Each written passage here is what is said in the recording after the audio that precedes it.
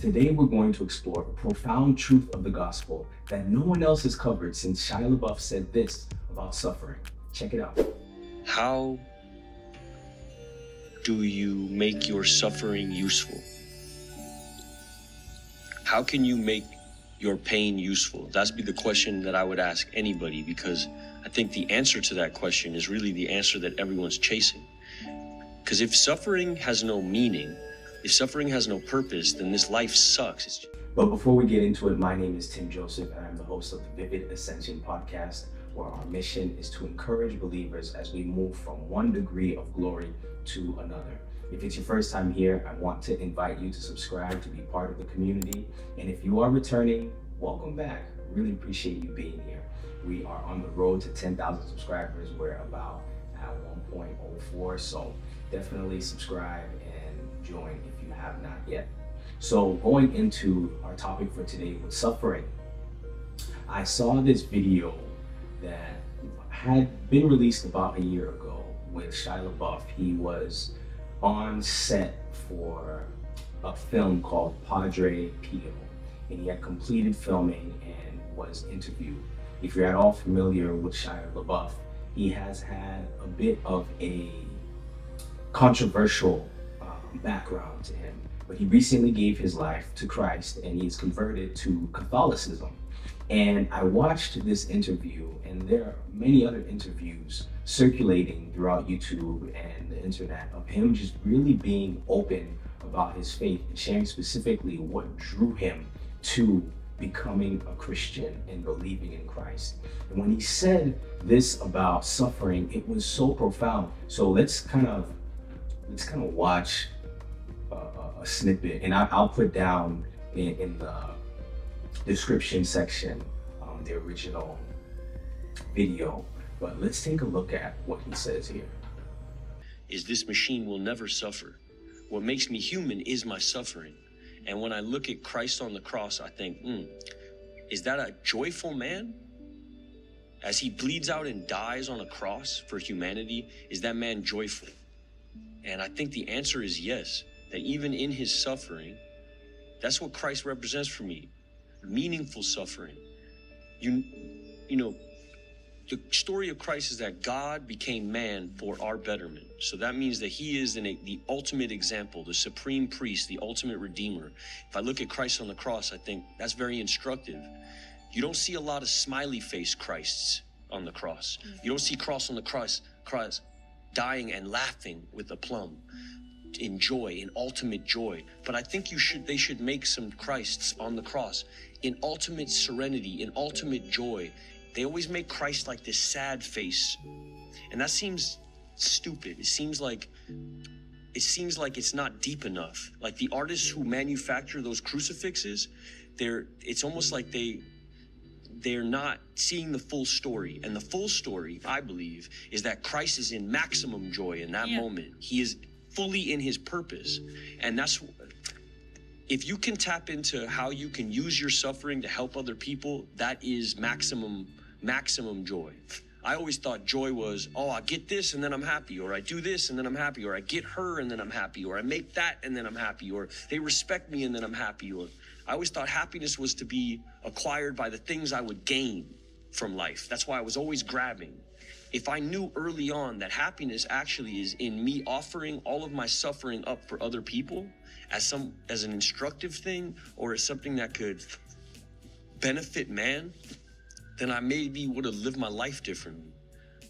So I guess the question I would ask anybody is how do you use your suffering to tap into your joy? How do you remix suffering into joy? I would ask anybody that. And not everybody has an answer to that. And those people who don't have an answer are not going to be happy people, because suffering is guaranteed. And unless you can take suffering and make it joy, or find suffering in your joy, not as a masochist, not as some S&M whipping yourself type of nonsense. It's rearrange. Yeah, how does your perspective change on suffering? How do you look at suffering like, oh, this isn't suffering in the in the notional sense. This is actually my route to joy. That in and through the suffering is how I actually get to maximum joy. And the answer to that is found in the Bible. Now, I have referenced this passage many different times. I may have even referenced it the last episode that I posted or dropped.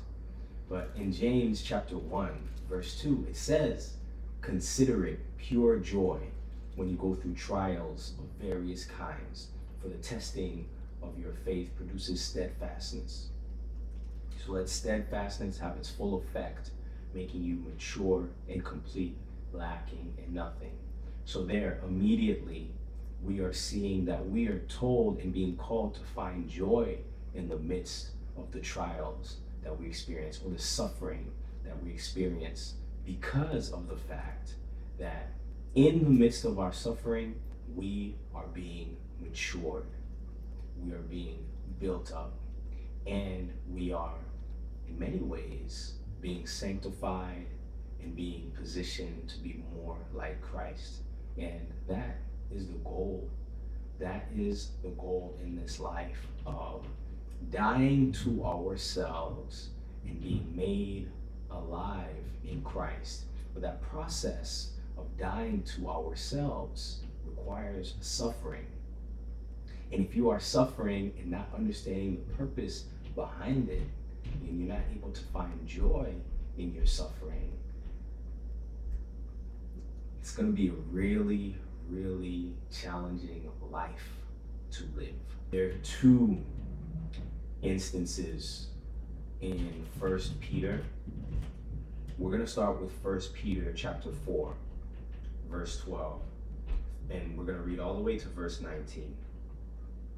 And it says, "Beloved, do not be surprised at the fiery trial when it comes upon you to test you, as though something strange were happening to you.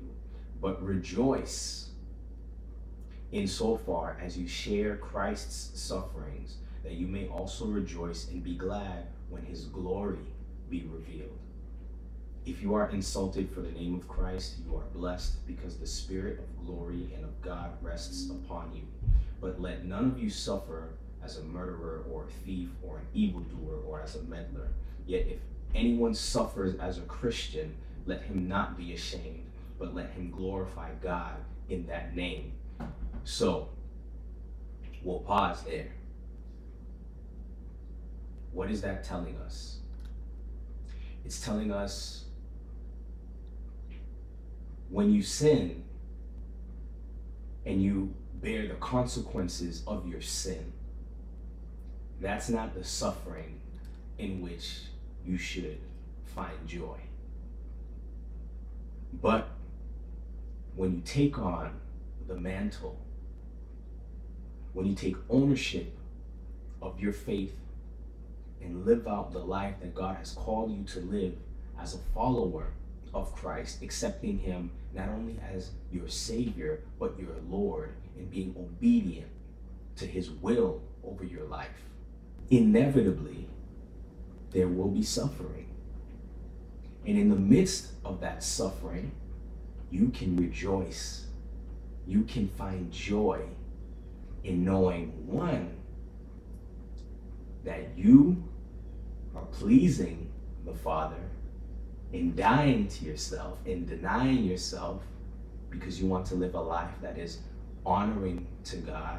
And two, you can find joy in knowing that when it may feel as if nobody else in the world understands what you're going through, Christ is sharing those sufferings with you.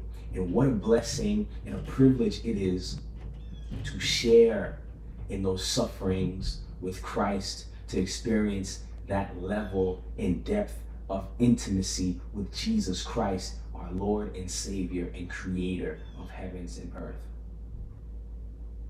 The one who sits at the right hand of the Father, the King of Kings. He understands your suffering, and he is with you in the midst of your suffering. What other reason could there be? What other better reason could there be to rejoice, to find joy?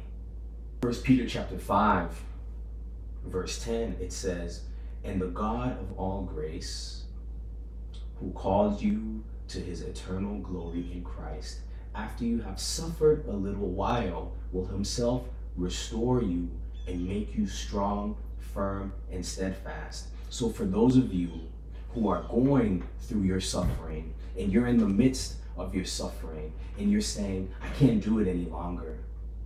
I can't. This is too much. I can't continue to walk through this suffering. I can't continue to struggle with the things that I'm struggling with. How can I have joy in this?" Scripture is telling you to be steadfast. Again, I'm going to read that one more time. "And the God of all grace, who called you to his eternal glory in Christ, after you have suffered a little while, will himself restore you and make you strong, firm, and steadfast." 1 Peter chapter 3, it says, "But even if you should suffer for righteousness' sake, you will be blessed. Have no fear of them, nor be troubled."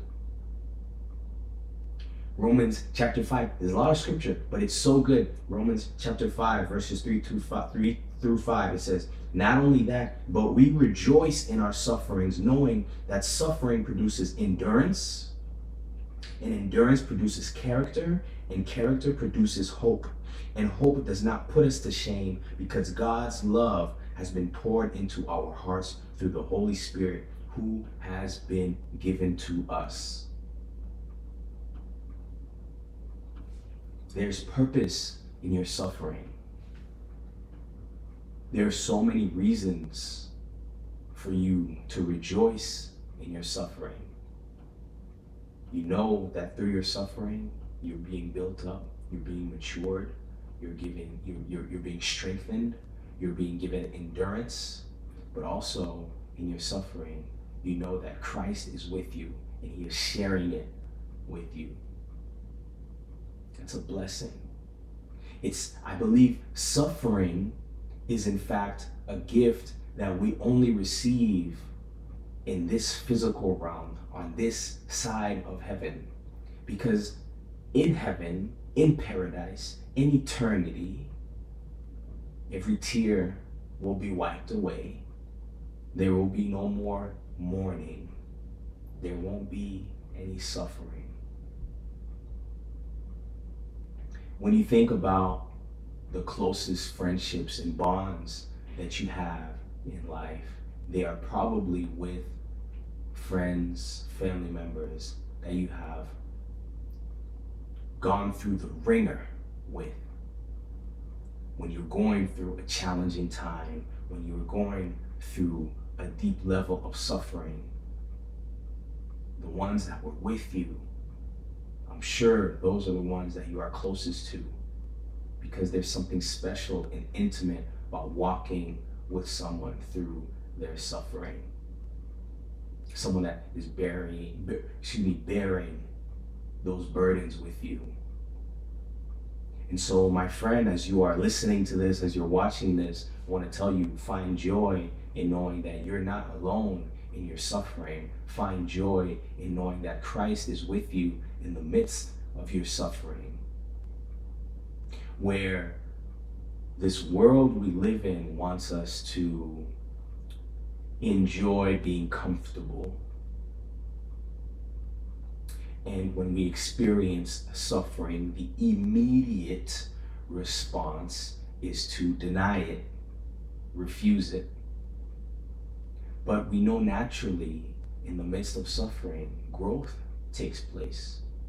When I exercise, my wife and I were training for 5K right now, and I have to put my body through a level of suffering, and my lungs and heart through a level of suffering each time I go to the gym, each time I'm outside and exercising, because it's preparing me and maturing my body and strengthening my body so I can be prepared for this race that's coming up. And in many ways, this physical example applies to things spiritual. with regards to suffering and the necessity of it at times. You know, we talked about Joseph. Another example, and we talked about the suffering that Joseph experienced, right? But another example is the suffering, of course, that Job experienced. And all throughout the book of Job, the question is, why am I going through this? And he's crying out to God. He's like, God, why is this happening? What did I do to deserve this? But the fact of the matter is, most of the time, the answer is that this is just life. There's no reason why. It is just life. Suffering takes place. And specifically, as a follower of Christ, in this world that we live in, we know that there will be a level of persecution that we will face. But stand firm, resist the devil, and he will flee you. And be encouraged knowing that your brothers and sisters around the world are going through the same challenges, are facing the same challenges or suffering as you. So this channel, this podcast is meant to encourage you, and I hope that this truth shared by Shia LaBeouf encourages you and reminds you to keep pressing forward. We might go a little bit deeper on suffering because there are different levels to suffering, whether it be relationally or personally. Suffering in terms of our ongoing struggles with sin. But that would be for another time. Thank you so much for watching. Thank you so much for listening. May the Lord bless you and keep you. And as always, I'll see you in the next one. Oh, also don't forget, please subscribe, share this video. We are on the road to 10,000 subscribers. So please, if you want to join the community, we welcome you. Vivid Ascension community welcomes you with open arms. But thank you, my brother, my sister. God bless you. Be easy. Peace.